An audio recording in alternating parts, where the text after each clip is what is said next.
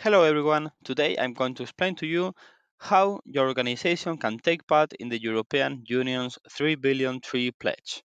If your organization planted trees in the EU and would like to register them, this video is going to take you through the necessary steps. First of all, you will need to make sure that your tree planting meets the necessary criteria to be eligible to count towards the pledge. Check out our website where you can find more information on the criteria, such as ecological principles and additionality, that your planted trees need to meet in order to be counted towards the pledge. For example, we can go to how does it work. Here we have a lot of information. Now that you're sure your organization's planting project is eligible, I'm going to guide you through a few necessary steps to report your planted trees.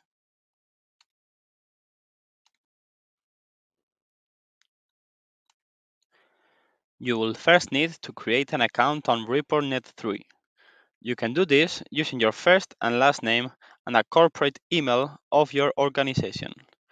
Once you have set up your ReportNet account, in order to be validated as a reported to the MapMyTree data flow, send an email to env-3billiontrees at ec.europa.eu containing your organization's credentials and the email you used to set up the ReportNet account.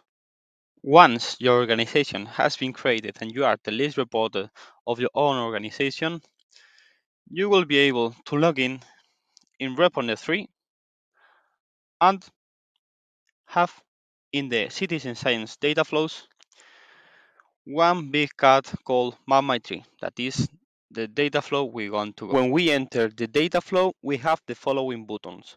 First of all, the data flow help, this yellow button. Then we have two reference datasets. Afterwards, we have the MapMyTree dataset where we are going to report all the information right there. And finally, the release to data collection button where we release the data that we have reported previously in the MapMyTree dataset. If we go to the data flow help, you will be able to download the declaration of owner in your respective language, here clicking in the file icon column. This will be necessary for reporting in the MapMyTree dataset afterwards.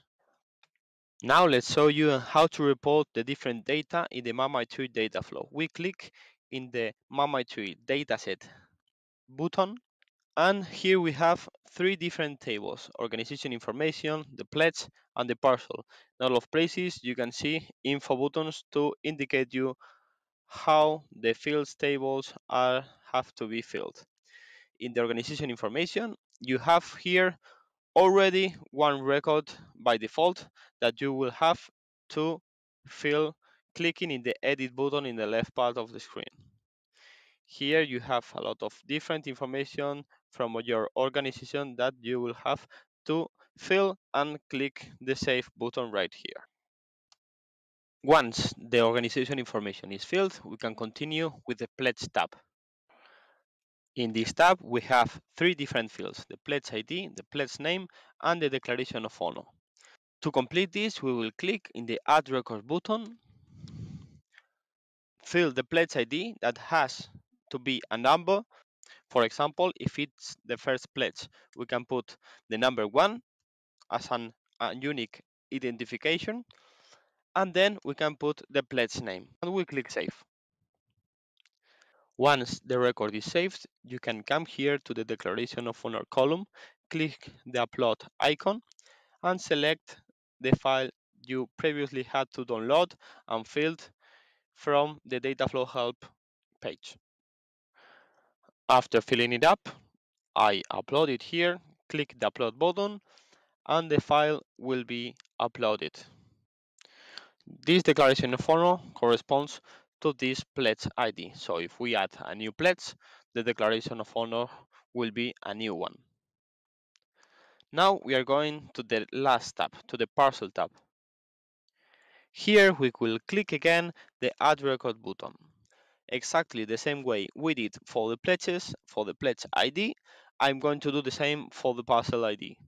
As it's my first parcel, I will assign the number 1 for this parcel ID field.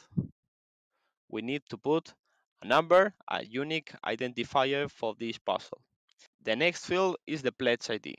So I have to select for this parcel which pledge corresponds. In this case, as I only have one pledge, it's from the pledge ID 1.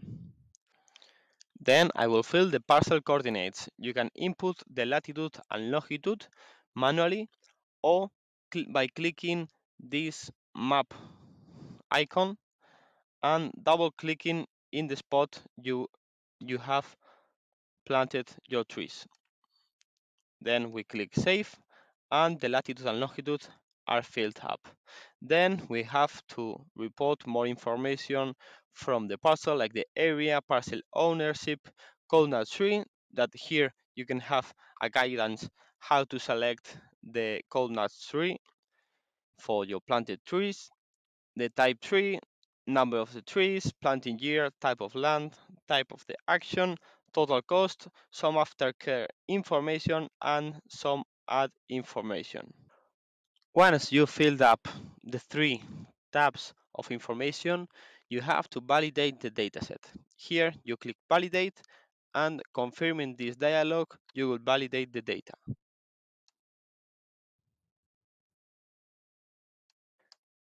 Once the validation finished, you will have a notification and this refresh button will be highlighted.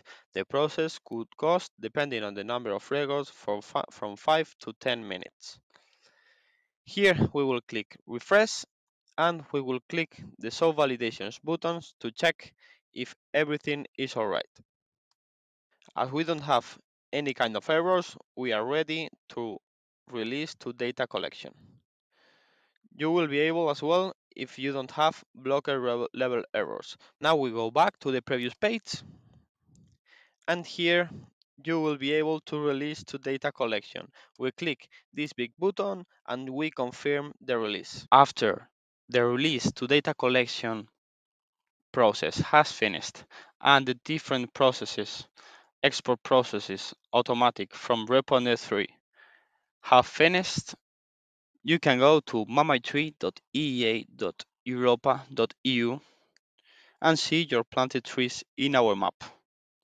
Help us reach our target and make our planet greener. Thank you very much.